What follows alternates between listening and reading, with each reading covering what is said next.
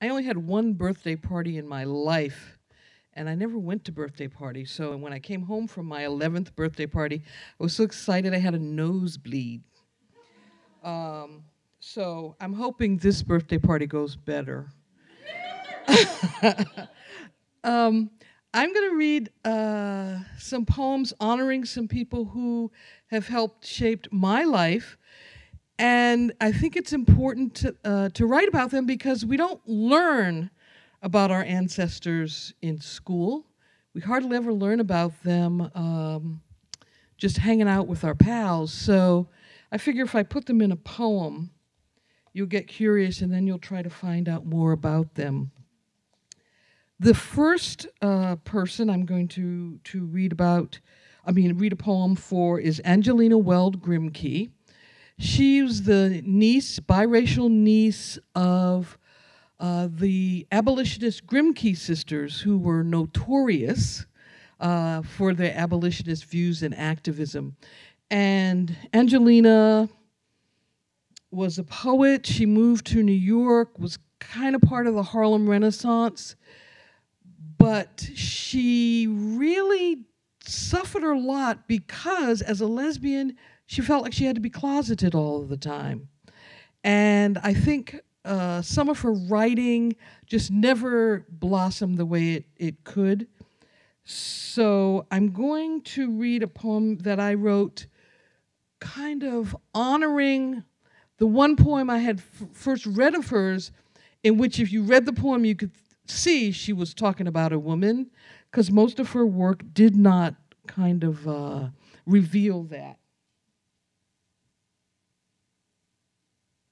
She was very alluring looking, as you can see. So this poem is called The Kiss, 1930, and I use some of the language that she used in a poem. And one of her lines is, "Who will ever find me under the days?" Angelina lived 1880 to 1958. There is no darkness like a closed door, ornate panels thick with filigree, soundproof, denying time. Your fair pen finds its mark in the coal-black circle of Boston society. Sheaves of paper-thin custom threaten to bury you. Fashion, father, negritude slip steadily from the pile of demands to land on your breast, to press you more firmly into their muting folds. Behind the door, you dare to leave whispers of your precious stolen breath, desire for her of the cruel lips, a fragment revealed, evidence of unruly passion and wild sadness in the strain to press your mouth to the hem of her skirt. Who decides which mouth speaks truth? Whose lips deserve to sense the yield of another's? It is 1920. Uptown bands are playing. Women are dancing in starched shirt fronts and top hats, laughing out loud with painted faces. Abolition, the obsession of your family, has come home to Harlem. Every shape and shade builds to cacophony in the newness of freedom. Many are reborn into the singing, glorious hints of redress and burnished futures. You imprint your legacy, crying want in muted tones, saffron and lilac evocation of crimson secrets. The soft rustle of days passing like crisp, fiery leaves tumbling around our feet evoke the final soil dropping darkly onto sturdy pine. Still, you do not write of your heart pounding except in solitude. The soft scratch of pen on paper is your earth, cracking open. Pages filled become a lock turning. Light falls on dark, dark bodies. You, under those days, primrose and dusk, demure, glistening with hunger, the dewy orchid taste of your full lips, a thick scent in the air, a look of surprise, mouths finally touch for all to see. I like to give people happy endings.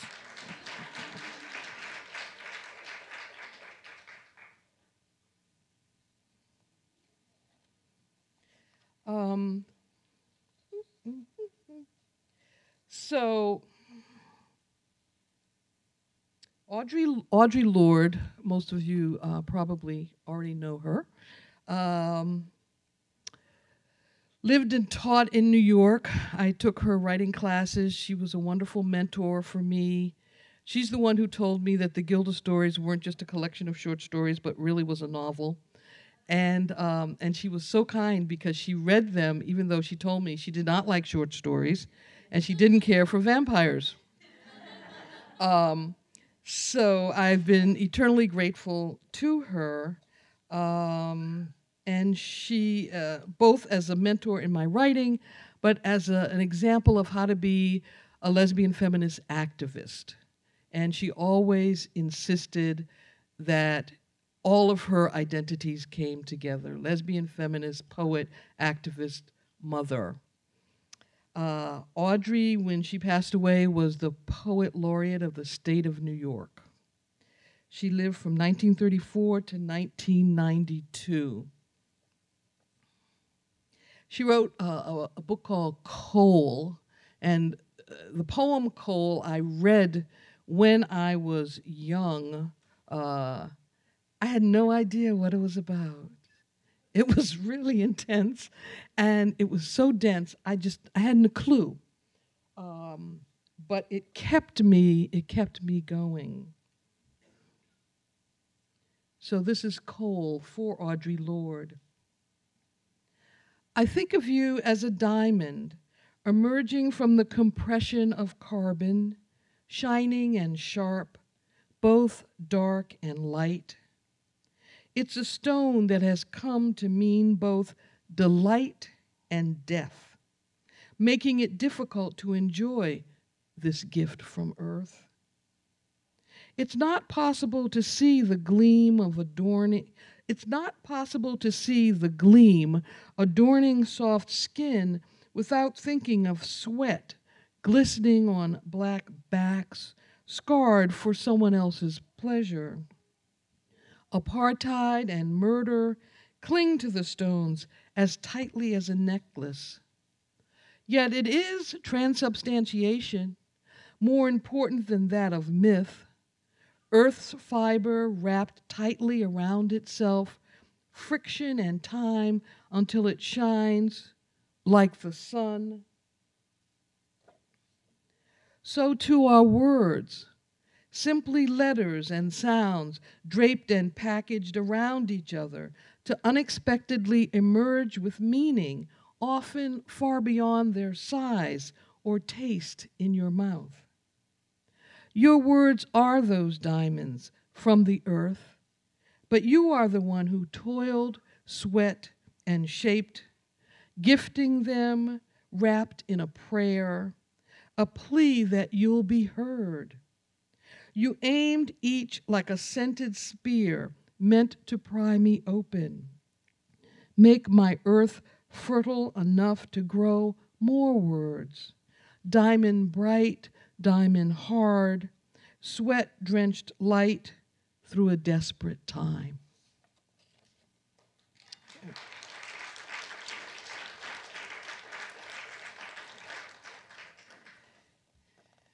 And the final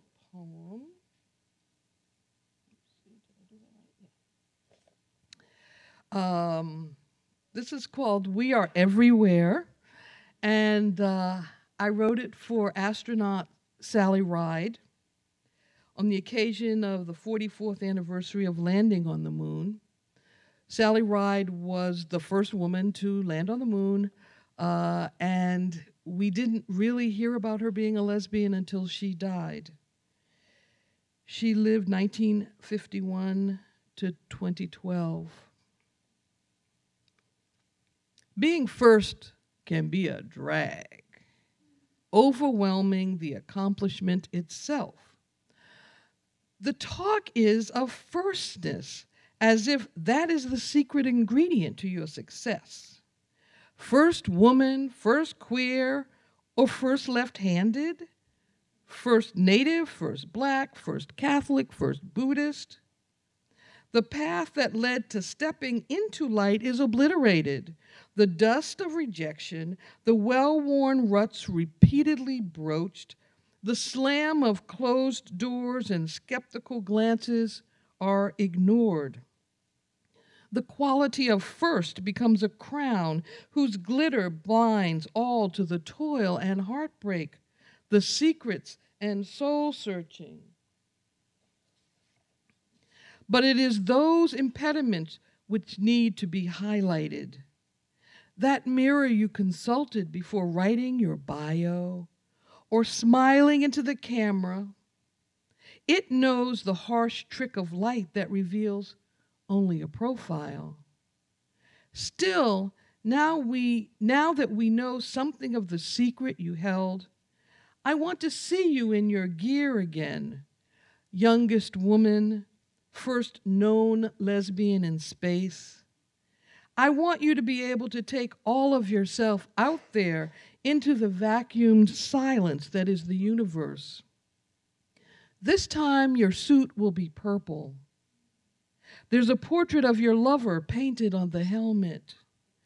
Stars may still look distant from where you float in the cosmos, but they are blinking and glimmering right at you.